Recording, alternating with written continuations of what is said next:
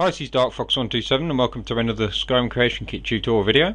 Today I'm going to be working with cells, as in my last two videos for the Creation Kit Basics I just covered the user interface and the render window. So we move on to the cell view down here after I've loaded my Skyrim ESM, and as you can see you get a whole list of all the cells within the game. And now you've got two types of cell. You've got interior cell and exterior cell. Interior cell is its own little sort of void where you won't be able to see the outside world, and it's usually accessed via a load door. So it's inside. It's a dungeon or a house or anything like that. So none of the outside world, the sky, anything like that landscape is visible. Whereas the exterior cell is exact opposite. It is the outside world. It's your landscape, your sky. It's your actual world space. So we're going to have a look at interior cells. Though interior and exterior cell options are pretty much the same, interior cells tend to have more options, as exterior cells settings are judged by the actual world space, which I won't be going into in this tutorial, but I might do one later down the line. So we're just going to focus mostly on interior cells. So as you can see, I went under interiors in cell view, which is usually the default that loads up in the kit. And if I alternate click and edit as I just have, you can see that you get a number of tabs and you get a list of the interior cells, and whatever cell you have highlighted is the cell that you are going to be editing. So say we wanted to start up a brand new mod, we're going to make a nice little interior cell, a little dungeon or something like that, then we'd want a brand new cell. Now the way that most people tend to do this is they find this cell here called AAA markers, they alternate click and they duplicate, then they remove the stuff out, and then they start from there. That's not actually the best way of doing it. It's a way that I did it for a great many months when I was starting to use the kit. I did it that way, but there is a more professional way of doing it. If you go into world and cells at the top there, then you'll get the same result as clicking edit on a cell. And if you just alternate click anywhere within the list of cells here and click new, then you can go ahead and start a completely fresh new cell with no other links to it. Now I'm going to call this DF127 Dark Fox Cell 01, just to be awkward. Usually your IDs for your cells want to be, for testing purposes straight away, you might actually want to put that something quite short, just give it like a little code number or something, so when you're going to test it you can whack that code number in quite easily and load your cell up for testing. Then when you're actually finished, you might want to go ahead and rename that cell and set that up to be called something more appropriate. So I'm just going to call it that for now. Cell IDs are pretty obvious. Now as you can see, we've got these tabs as I said earlier, and we've got common data. Now under common data I'm just going to whiz through the most common options, as this is still a basics tutorial. I'm not going into too much detail over cells. So the location, these are located in your object window under world data and location, and if we just double click one of these, what a location does is it keeps track of all the location reference types, the cells linked to it, and the actors within, stuff like X markers. All the objects usually get catalogued and listed in this location ref type here. It also keeps track of who owns the place, sort of thing, or not so much owns the place, but it's just sort of keywords that are linked to objects within it and keywords to the actual location itself. So it's all the data about the place basically, and you can link this to more than one cell, as you can see, because it lists cells. So it can be an overall thing. If you've made your own little world and it's called, say I've got my Millwater Retreat, then I've got a few sections to Millwater Retreat. I've got the actual boathouse, I've got the mill, so I'd have one big location maybe called Millwater Retreat location, and that would be set up to all of my cells.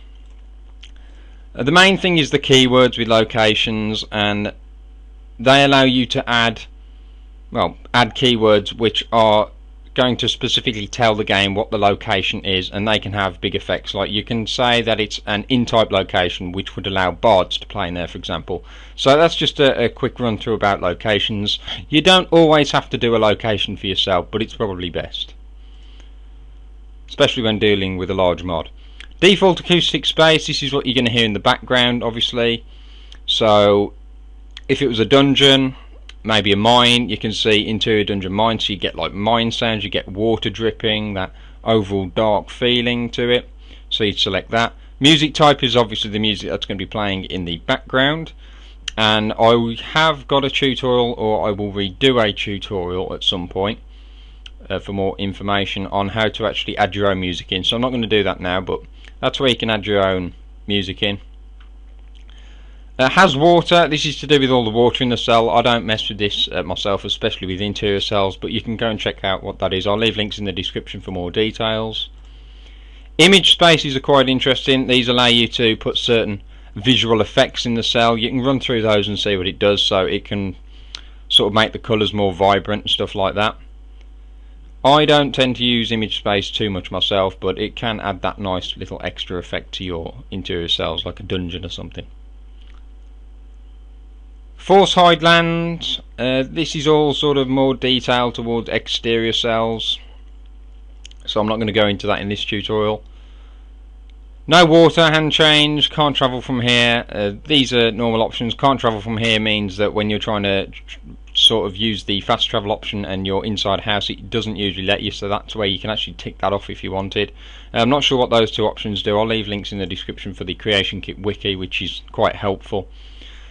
Lighting is a big tutorial in itself, so this is where you'll change all of your lighting options. You'll be able to actually show the sky, so if you are making a cave and you have sort of an exit point that you can maybe see in the ceiling, and you want to look up and you actually want to see the sky, then you can select what region you want your cave linked to, and it'll place that sky above. So if you link that to the Winterhold region, then you'd see the sort of weather outside of this sort of gap in the ceiling that you would see around Winterhold. I'll go through lighting in a separate tutorial, but for now we know what that does. A template can just quickly set up a nice lighting setup for you without you having to mess with all the detailed options, so that's nice. I usually use default as it makes it completely dark, and then from there you can just add your own light sources and make it a little more realistic, as other setups tend to put light in that's not actually emitting from anywhere. Interior data is a really important one. The name is what's going to come up when you go up to the load door to open up this cell. So if this was a mill, then you'd say mill, and then when you go to the door it will say whatever this name says, and it'll say mill, so the door will say open mill. So there's no need to put open in here, that'll happen automatically. You just call whatever your area is called in there, name it in there. Encounter zones are to do with respawning and stuff. I don't mess with them too much myself. Mixing up my words a bit here, but you can go around with them. They're another sort of separate tutorial. Owner NPC, the NPC that owns it. Once you set ownership, then only that NPC is allowed to take items without crimes being sort of committed. Same with the faction. If you want an overall set of people in the whole faction to be allowed to access things. The lock list, that's a separate tutorial which I might actually go through, because that's quite an interesting one. It allows NPCs to open and close the cell and actually lock the door on their way out, preventing the player from getting in. Public area is pretty obvious. Off limits, I think that means that the player's going to get slapped if he goes in, if any NPC doesn't want him in there. And can't wait prevents you from waiting in there, obviously. Direct ambient lighting, I don't mess with that myself. There's not a lot you can really do there with that. That's cells in general. That's how you create cells, edit cells. Obviously to edit a cell you just double click it in the cell view and you can load it up. And sometimes you'll get annoying little errors like this, which cause the kit to crash, possibly. There we go. If you ever get errors, just ignore them. Most of the time they don't mean anything. I'm going to end up saying that in most of my tutorials. The Creation Kit is full of errors and you can't fix them all, trust me. So that is how you'd load a cell, and then that's where my render window tutorial comes in to navigate around. As you can see, some of Bethesda's cells are cluttered full of crazy stuff, and I think you can see one of these image spaces at work here with the effects. So that's pretty much it about cells. If you just go to an exterior cell, there's a lot less number of options and they're judged more by the world data. if you do want to just look at the world data, world spaces, sorry, then this is where you'd make your own world space, and this is what most exterior cells are really judged off, whatever they're linked to here. So that's pretty much everything about the basics of the cell view window. Obviously over here lists all the items in the cell. It's pretty self-explanatory, the window itself.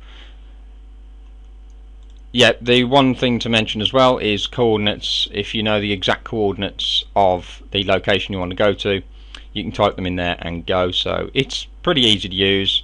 That's pretty much everything I think I can mention about cells. So I hope you found this tutorial useful. Please visit the usual websites, my antisocial and my main website. And that is it. Feel free to leave comments. Thanks very much for watching, and I'll speak to you next time.